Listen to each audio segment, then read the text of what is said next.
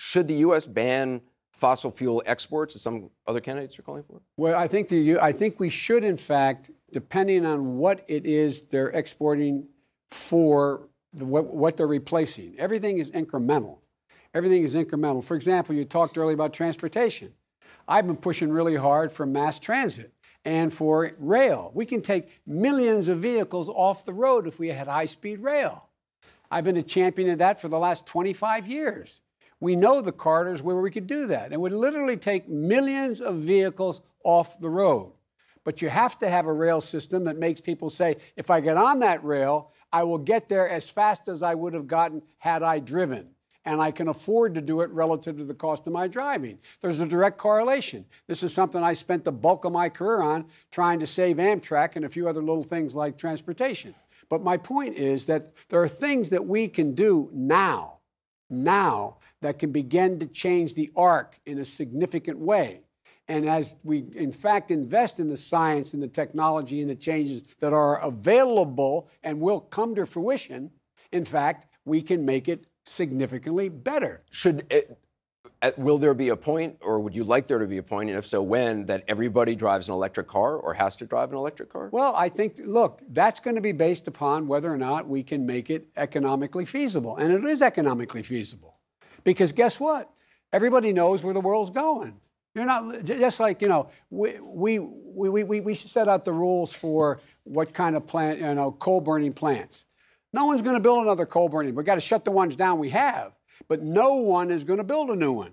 Guess what? They're not efficient relative to what else is available to be done.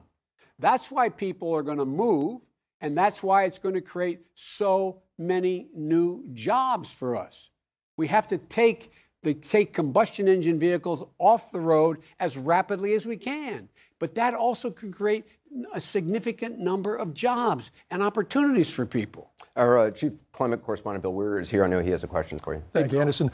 Vice President Biden, as we keep one eye on Hurricane Dorian tonight, it's safe to assume that an awful lot of folks in the Carolina Low Country are thinking about life and safety and probably insurance. There were 14 separate billion-dollar storms or fires last year, a total of $91 billion. And it just seems logical. Break enough leaves. Yeah, right. But it seems reasonable to assume that at some point insurance companies are going to stop covering places that are vulnerable, even in fire regions, as you say, as well.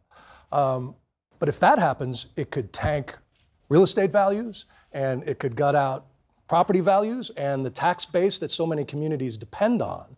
So as president, how would you be honest with the American people when it comes to the dangers of this without feeding into this kind of an economic spiral? Just like I did at home. My state is 3 feet above sea level, okay? 3 feet above sea level in the southern part of the state, the whole Delmarva Peninsula. And guess what? We know what's going to happen if we don't make significant change. And so we'll be telling people, don't build in these places here. But what about the people that are already there? The people who are already there are going to be in real trouble. They're going to be in real trouble because you're right. Eventually what's going to happen is you're going to have insurance companies come along and say, I can't insure that. Because the prospect that that is going to be blown away is overwhelming. And so we have to, be in a position where when we build back, we don't build back to normal, we build back to what is necessary. And so there's a whole range of things that are going on now in terms of, anyway, I'm taking too long, sorry. I want to introduce you to John Cecil from Phillipsburg, New Jersey. He's the Vice President for Stewardship at the New Jersey Audubon Society. John? Good evening, Mr. Biden. Across the country and around the world, individuals, families, businesses, we're experiencing climate change, the effects of it now. Yes. In New Jersey, where I live, we've had unprecedented rain in the last 18 months. In the South, we see these storms coming through. And in the western United States, the devastating fires. So all of this is really disruptive to people, families, businesses. My question for you is a bit of a personal one. How has climate change affected you and your family? Well, it's affected me and my family as I was raised in a little town called Claymont, Delaware. More oil refineries and Marcus Hook at that, it takes care of 10 million people. Prevailing winds are south and southeast. I remember when I was a kid getting up and going to school, the little Catholic high school, grade school I went to, and get in a car, and when my uncle would drive us up, it was the first misty day, turn on the windshield wiper, there'd be oil on the window. I don't know if that's why I have asthma, but I know that's one of the reasons why Delaware at one point was rated as having a disproportionately high number of cancer cases because of what was going on. That's why we pushed really hard to make sure that we, in fact, required mitigation to be taken on all of those plants, some of which we've shut down. And so it's affected my family in a way and my state in a way that's been real, more than it's affected Jersey, more than it's affected Jersey. And so I understand what's going on, but look at the Pine Barrens. You got a lot to worry about there in terms of fires and drought. But the flip of it is, look what's happened in the Midwest. We have a number of significant bases that relate military bases that relate to our national security that, in fact, were rendered almost useless, including, I can't go into the great detail to say it, but my point is it significantly reduced our national security.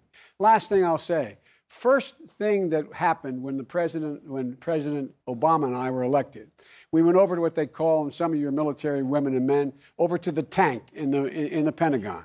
Sat down and got the briefing on the greatest danger facing our security. You know what they told us it was? The military. Climate change. Climate change. The single greatest concern for war and disruption in the world, short of a nuclear exchange immediately. And so where are we? Look what happened in Darfur. What's Darfur all about? Darfur is all about the fact that the sub-Saharan desert, because of the change in climate, no longer had enough arable land. Look what's happened in Indonesia. They're talking about moving their capital because it's going to sink. What happens if you get 10, 12, 13, 15, 100 million people on the move? That causes wars. And so it's well beyond whether or not it affects me personally, which it does, and it did my family and still does, just like your families. This is personal. It's personal. Every one of you probably have a story that can talk about what's happened to something you care greatly about, whether it's a species or it's your son or daughter coming down with cancer because of it. So but we can do something. We have to act now.